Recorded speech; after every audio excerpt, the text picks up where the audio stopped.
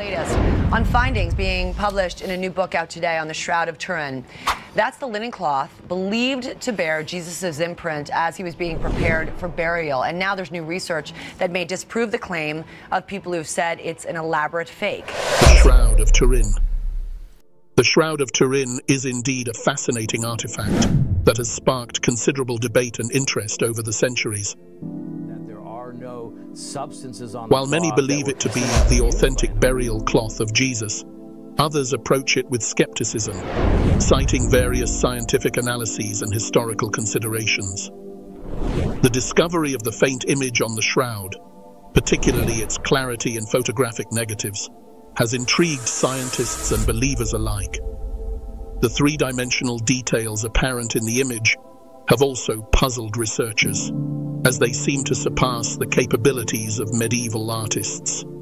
Additionally, the documented history of the shroud adds to its mystique and allure. The revelation of the rare stitch on the back of the shroud, linking it to the Masada fortress in Israel, provides an intriguing archaeological connection. This connection adds another layer to the debate surrounding the shroud's authenticity, aligning it with historical events and locations relevant to Jesus' time.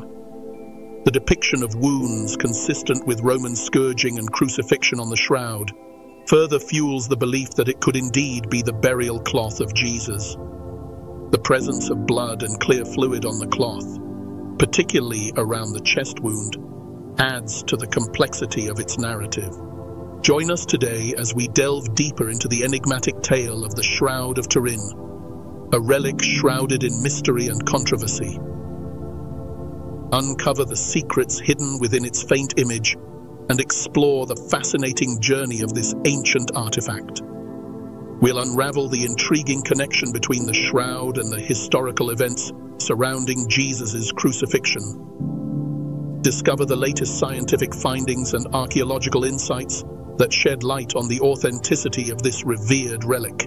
Subscribe now to our channel to unlock access to this captivating exploration of the Shroud of Turin. Don't miss out on the opportunity to join the conversation and engage with fellow enthusiasts as we delve into the mysteries of this sacred artifact. And as you watch, ponder these thought-provoking questions. 1. What implications does the unique stitching pattern discovered on the back of the shroud have for our understanding of its origin and journey? 2. How do modern scientific analyses, such as carbon dating and forensic examination, shape our perception of the shroud's authenticity and significance? Let's delve in. Shroud of Turin, an archaeological evidence that proves the Bible. The Shroud of Turin, also called the Holy Shroud, is a piece of linen cloth depicting a faint image. It has been revered for centuries as the authentic burial shroud that was used to wrap the body of Jesus of Nazareth after his crucifixion, and on which an image of Jesus' body was miraculously imprinted it.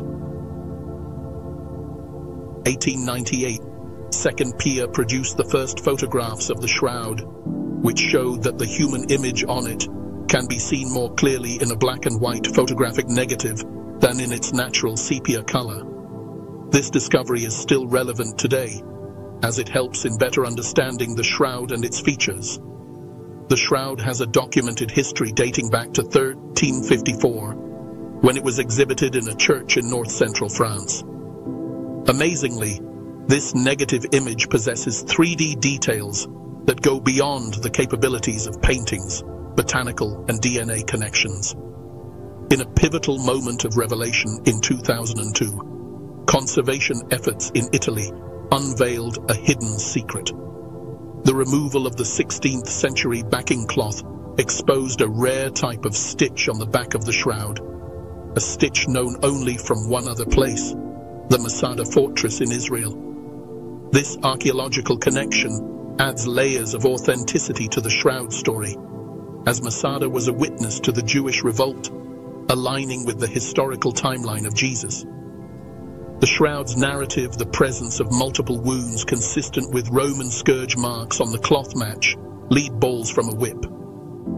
There's a wound on the chest, with both blood and clear fluid, suggesting the heart stopped beating. The shroud's journey is not just about what's on it, but where it's been. The agony and burial of Jesus through the Shroud of Turin. As we dive deep into the story depicted on the Shroud of Turin, we are transported to the harrowing moments leading to Jesus' crucifixion.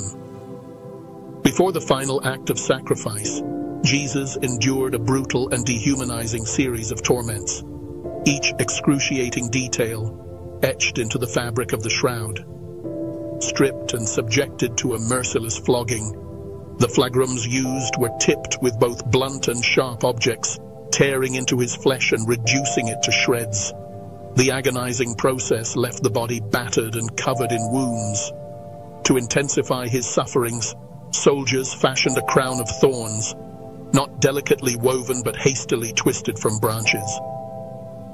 After this merciless display of brutality, Jesus, now bearing the weight of his own cross, was dressed in his blood-stained garments and forced to carry the 150-pound burden. Despite the pain and loss of blood, he struggled forward each step, a grueling journey.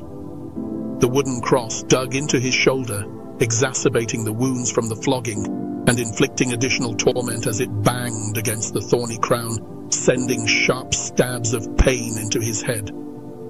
It is difficult for most of us to anticipate a major incident, let alone a scourge. Let us see what caused that much detail to show up on the Turin. Tripping and falling under the immense weight of the cross, Jesus endured yet another wave of suffering. The impact crushed his chest against the ground, twisting his arm and wrenching it severely out of its socket. The cross, now atop him, pressed into the back of his neck and shoulders, partially paralyzing him. His head sagged to the right, rendering his right side useless in the state of agony. Heartless soldiers callously pulled him up by his dislocated arm, forcing him to continue the journey with the cross now on his left shoulder. Bent over in pain and weakness, his right arm hung helplessly by his side. The staggering steps forward were a testament to his resilience amidst unimaginable suffering. As we reflect on these vivid details imprinted on the Shroud of Turin, the narrative unfolds with stark realism. Each mark, each wound, tells a story of unparalleled sacrifice and suffering. The shroud, like a silent witness to these agonizing moments, invites us to contemplate the depth of Jesus' sacrifice and the profound love that compelled him to endure such brutality for the sake of humanity. In the end, the shroud not only preserves the physical remnants of this crucible of pain, but also serves as a powerful testament to the resilience of faith and the enduring message of hope that emerged from the darkest hours of human history. Another question is, who originally owned this cloth? Did Jesus pay for his burial, or was there someone else? Keep watching till the end, and we will cover this. The crucifixion and burial on the Shroud of Turin. As we approach the culmination of Jesus' journey, the Shroud of Turin vividly captures the heart-wrenching scene on Golgotha. His clothes, now soaked with blood, were mercilessly ripped from his body, reopening wounds that had started to adhere to the fabric.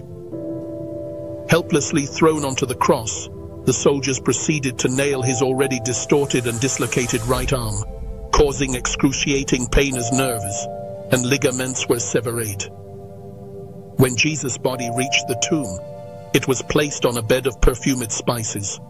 The headcloth was removed and the shroud was folded over him, loosely wrapped with a thin strip of linen. This gentle yet hurried burial was necessitated by the impending Sabbath. His lifeless form, wrapped in pure linen, was left in the tomb, the entrance sealed with a rolled stone.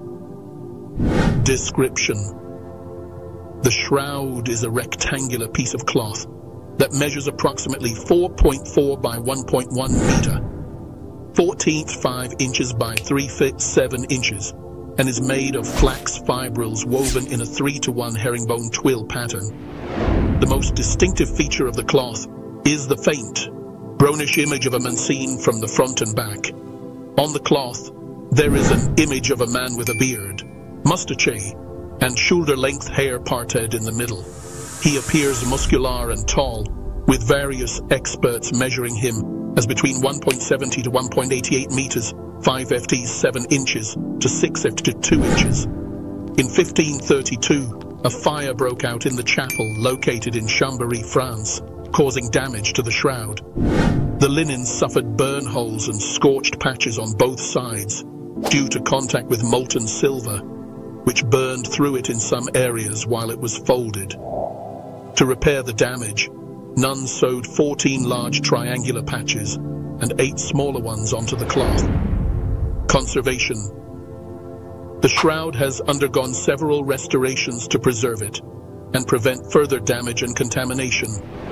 It is stored in an airtight case made of laminated bulletproof glass. The case is temperature and humidity controlled to prevent chemical changes. The shroud itself is placed on an aluminum support that slides on runners and is stored flat within the case. According to the Gospels of Matthew, Mark, and Luke, Joseph of Arimathea wrapped Jesus' body in a linen cloth and laid it in a newly built tomb.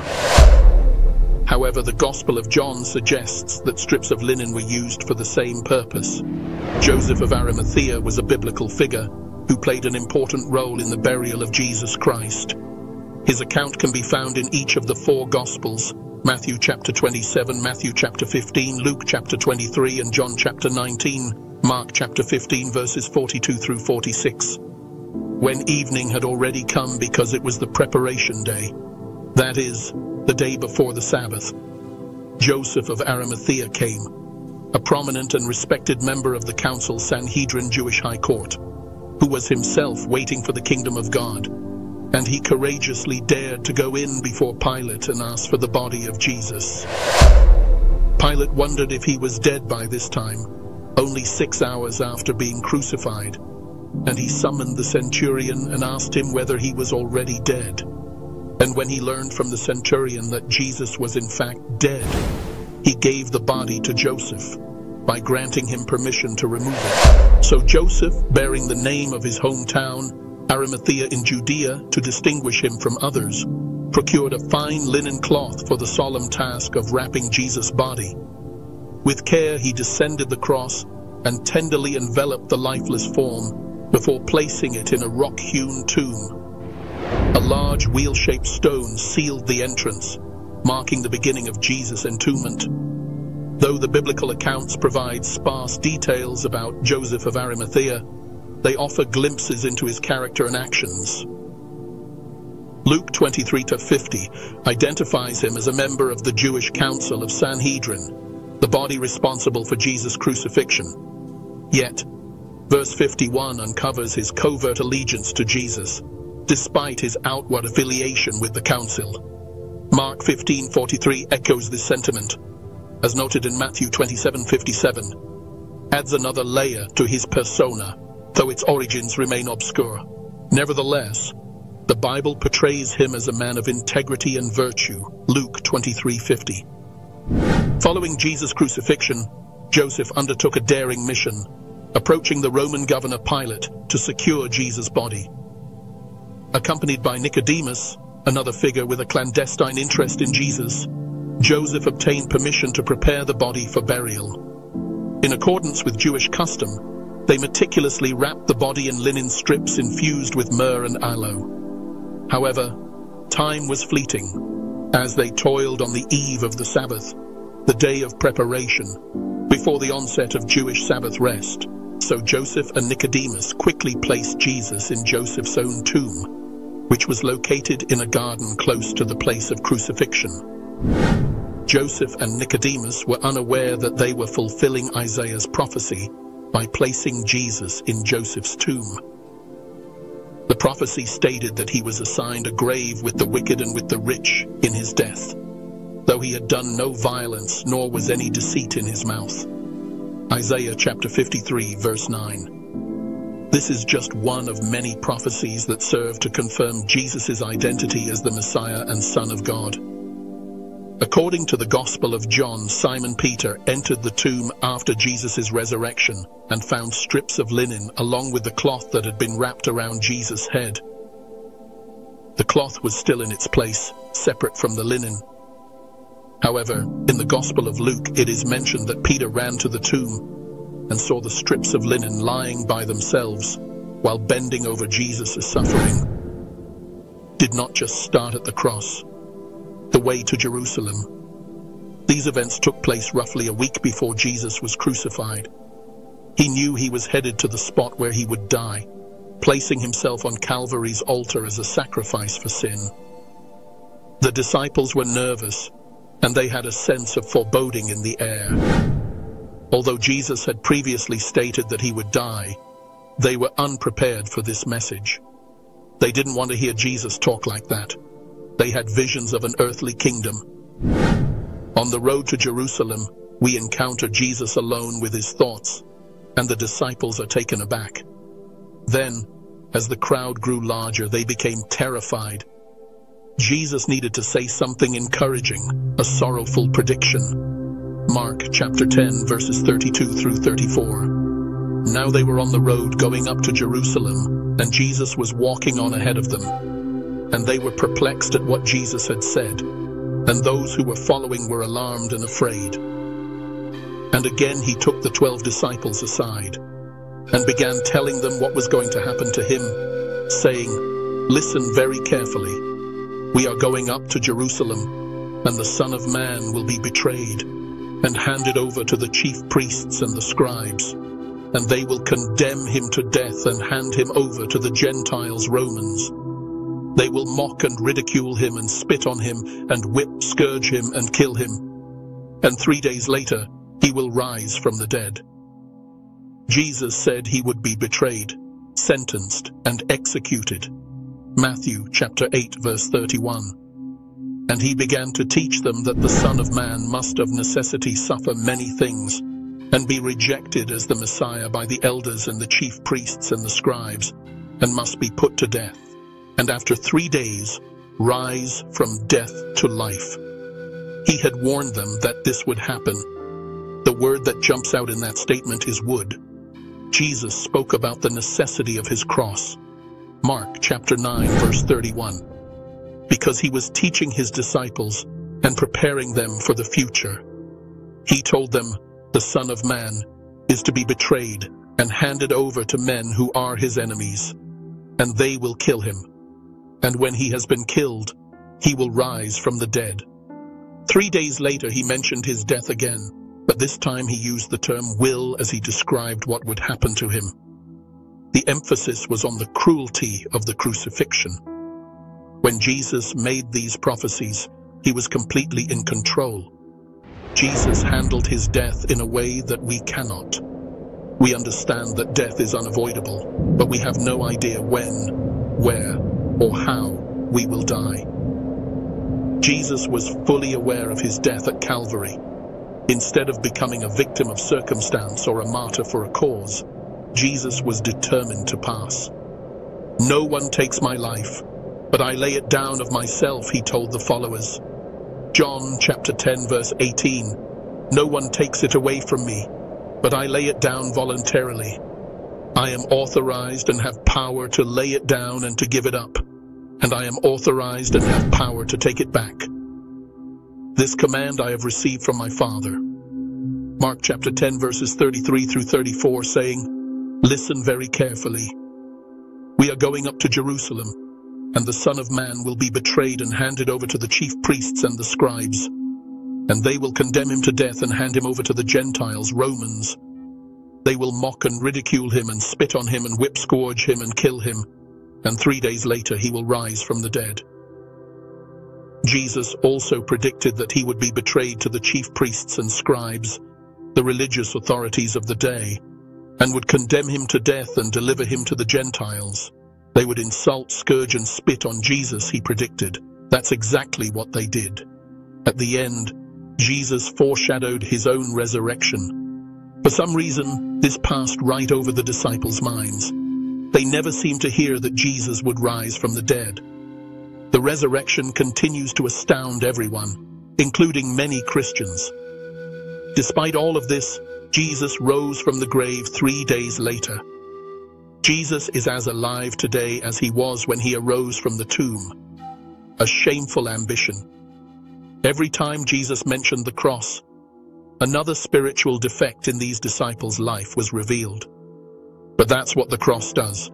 It reveals the human heart, showing us how self-centered we are. In Mark 10:35-36, James and John, the sons of Zebedee, approached Jesus with a bold request. "Teacher, we want you to do for us whatever we ask." Intrigued, Jesus inquired about their desire.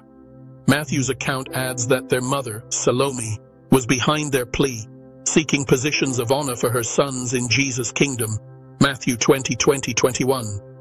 Their ambition was clear: to secure prominent places of authority, one on Jesus' right and the other on his left, in his future glory. Mark 10:37. This request reflected their desire for prestige in Jesus' kingdom, yet Jesus saw beyond their ambition. In Mark 10:38, he questioned their readiness for the responsibilities that came with such positions. "Are you able to drink the cup I drink or be baptized with the baptism I am baptized with?" Jesus was alluding to the suffering and sacrifice he would endure, symbolized by the cup of agony he would drink at Calvary. John 18:11. Despite their initial confidence, Jesus foretold that James and John would indeed share in his suffering and baptism of mission. Mark 10:39. Their response echoes our own eagerness to follow Christ, often fixating on the glory while overlooking the challenges. Yet Jesus reminds us that true discipleship entails embracing both the joy and the trials, following his example of sacrificial service and obedience. John 18:11. Just as Jesus challenged James and John, he challenges us to consider the full implications of discipleship. Are we willing to endure hardship and sacrifice for the sake of his kingdom? The lesson from their encounter resonates with all believers, reminding us that the path to glory often traverses through trials and tribulations. Mark 10:40-41 reveals Jesus' response to James and John's request for positions of honor. "But to sit on my right or left, this is not mine to give, but it is for those for whom it has been prepared by my Father." The news of this conversation left the other 10 disciples indignant, as they too desired such positions. This incident occurred just a week before Jesus' crucifixion, with his disciples preoccupied with thoughts of power and glory rather than grasping the imminent sacrifice. As Jesus approached the final days before his crucifixion, his focus was on Jerusalem, where he would willingly identify with humanity and serve others selflessly. He gathered his disciples to impart a crucial lesson on true greatness, highlighting the stark contrast between his ways and the world's expectations. First, Jesus demonstrated his willingness to identify with humanity. Second, he emphasized the importance of serving others rather than seeking personal glory. Third, Jesus clarified his ultimate purpose: to offer his life as a ransom for many, paying the price for their release.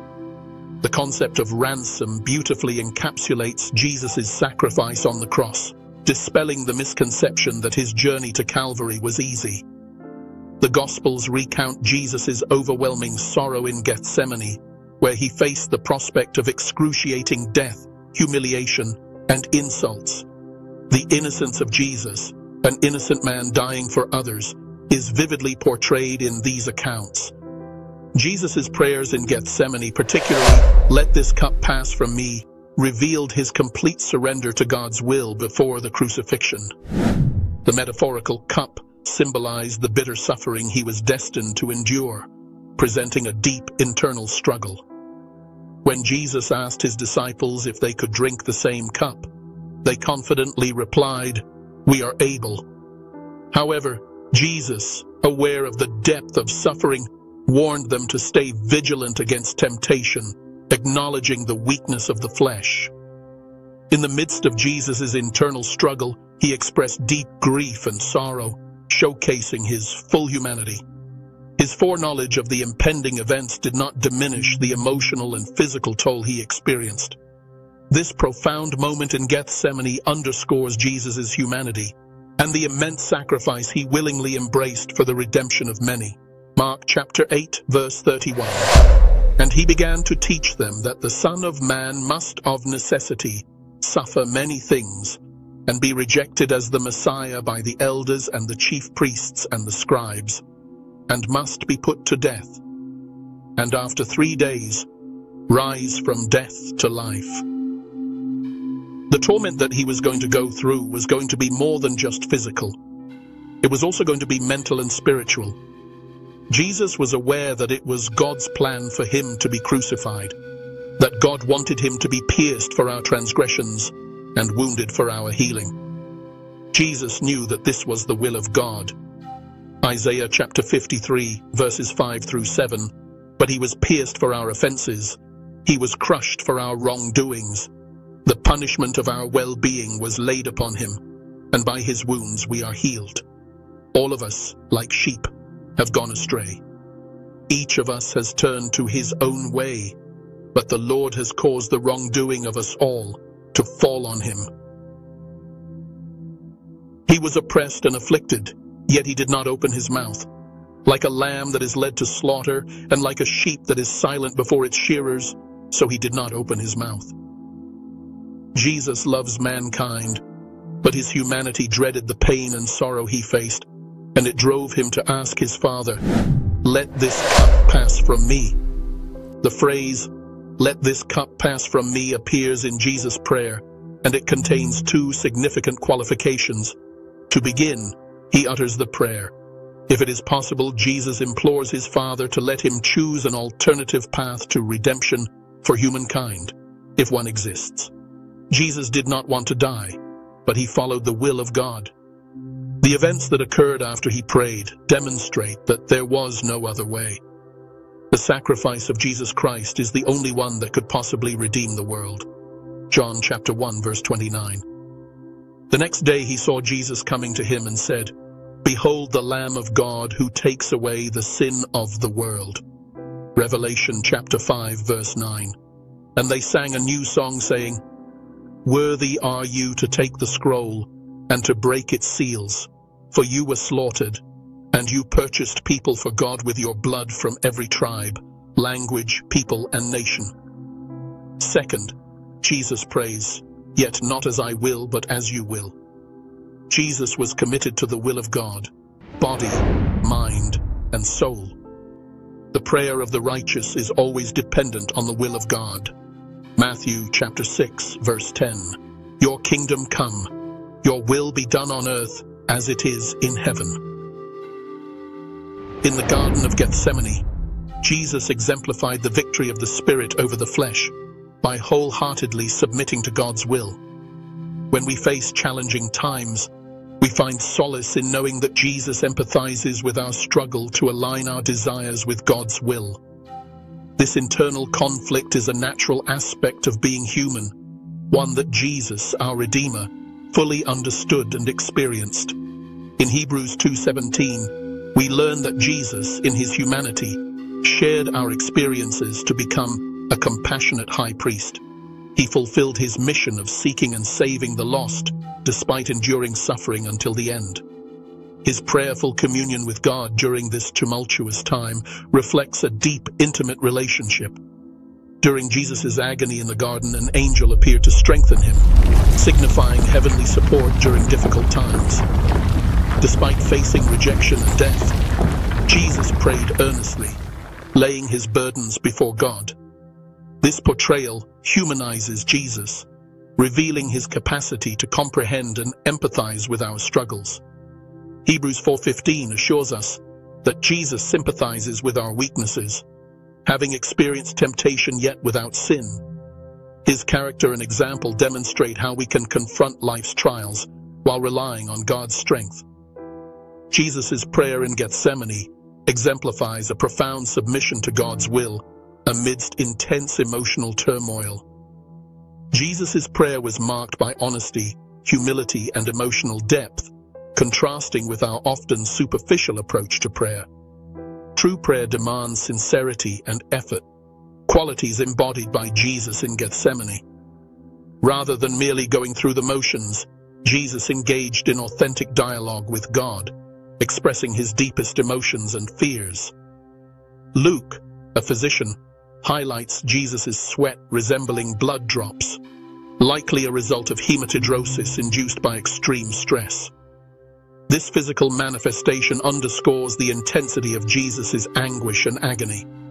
His vulnerability in this moment reveals the depth of his humanity and the severity of his impending sacrifice. Jesus' prayer demonstrates his unwavering commitment to God's will, even as he pleaded for an alternative path. Despite the silence that followed, Jesus resolved to follow God's plan, receiving strength from heaven to fulfill his calling. This passage illustrates the profound union between submission to divine will and the divine strength provided. In facing the trial of the cross, Jesus exhibited remarkable traits, including honesty, humility, and reliance on God. His example inspires us to persevere in prayer and seek God's guidance amidst life's challenges. Through Jesus' humanity, we find reassurance that God understands our struggles and offers strength in times of need. The journey through Gethsemane offers valuable lessons, reminding us of the importance of spiritual battles, the comfort of divine presence, and the necessity of submission and strength received through prayer. Jesus' sacrifice on Golgotha, though shrouded in mystery, stands as a beacon of hope and redemption, symbolizing God's profound love for humanity. As we reflect on Jesus' journey from Gethsemane to Golgotha, let us remember the significance of his sacrifice and the assurance of salvation it offers. Though the exact location of Golgotha may remain uncertain, its spiritual significance remains unwavering, serving as a reminder of Jesus' ultimate victory over sin and death. Jesus' death on the cross, symbolized by Golgotha, represents the culmination of God's plan for redemption. His sacrifice, the only one capable of forgiving sin and reconciling humanity with God, offers hope and salvation to all who believe. As we contemplate the magnitude of Jesus' sacrifice, may we find comfort and assurance in his love and grace. The distinctive stitching pattern discovered on the reverse side of the Shroud of Turin presents a compelling avenue for enhancing our comprehension of its origin and historical trajectory. This unique feature not only showcases the craftsmanship employed during its creation, but also offers a potential geographical and cultural fingerprint. By subjecting the stitching to meticulous analysis, experts can glean insights into the historical context, contributing significantly to the ongoing discourse surrounding the shroud's authenticity. In the realm of textile craftsmanship, the stitching pattern emerges as a critical facet for discerning the origin of ancient artifacts. The intricacy, style, and techniques employed in the creation of such stitching provide a nuanced lens through which the cultural and geographical roots of the shroud can be unraveled. This stitching, like a distinct signature, carries the imprint of historical practices, enabling experts to draw parallels with known traditions and methods prevalent during the period associated with the shroud. The stitching pattern becomes a veritable time capsule, offering a glimpse into the textile artistry of the era in question. The intricacies of the stitches, the choice of materials, and the overall composition can be scrutinized against the backdrop of historical textile practices. This analysis may reveal regional variations or cultural idiosyncrasies that align with specific locales or traditions. Consequently, the stitching pattern acts as a pivotal clue, guiding researchers in their quest to unlock the mysteries of the shroud's origin. Beyond its role as a cultural signifier, the stitching pattern assumes even greater significance when considered in the context of the shroud's historical journey. This artifact, purported to be the burial cloth of Jesus Christ, has a documented history dating back to the 14th century, when it was publicly exhibited in a church in north-central France. However, the discovery of the unique stitching pattern on the back of the shroud introduces a new layer of complexity to its narrative.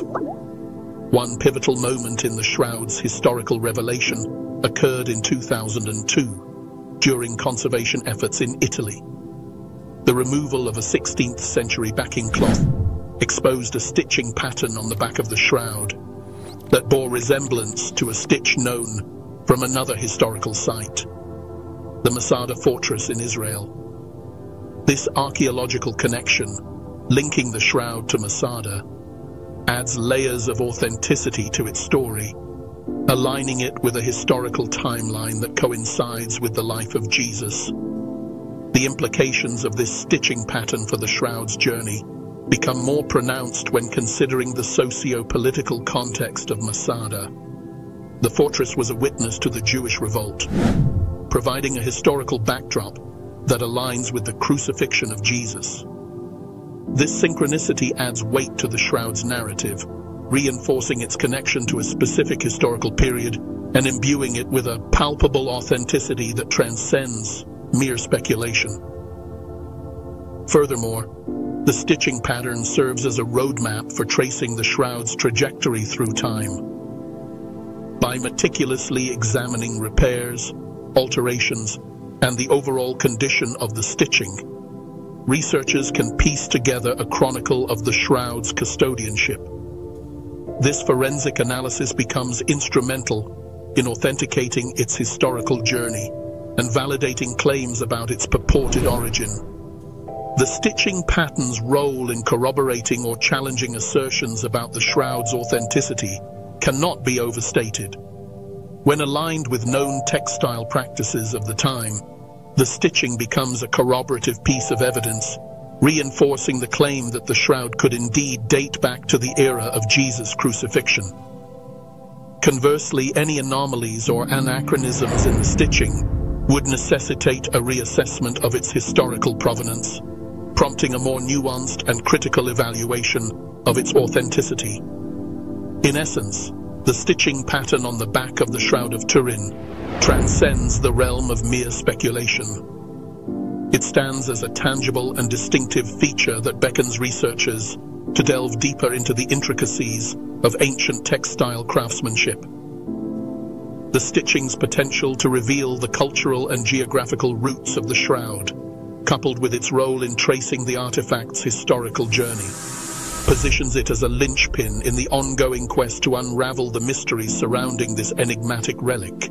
Modern scientific analyses, including carbon dating and forensic examination, play a pivotal role in shaping our perception of the authenticity and significance of the Shroud of Turin. These rigorous investigative techniques provide invaluable insights into the origins, composition, and historical context of the artifact, offering both corroborative evidence and avenues for critical inquiry.